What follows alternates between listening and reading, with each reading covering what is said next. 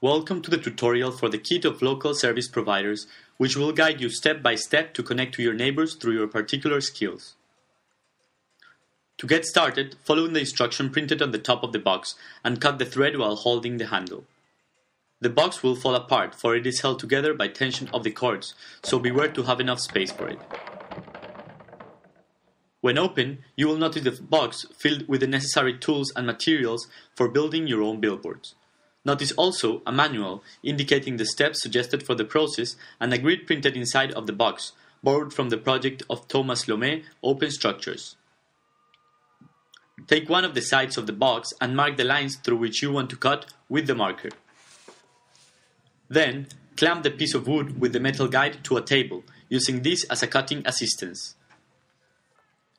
When this is ready, use the saw to cut through the wood, following the line and helping yourself with the metal guide. Having the pieces cut, think of the written message you would like to offer your service with and make it with the marker, following the alphabet present in the back of the how-to booklet.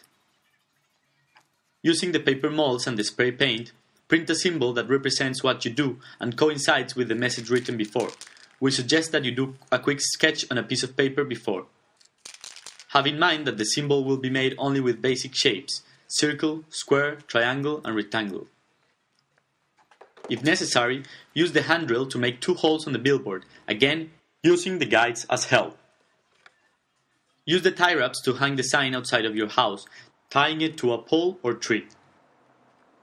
Now, share your skills with your neighbors and strengthen your local service network.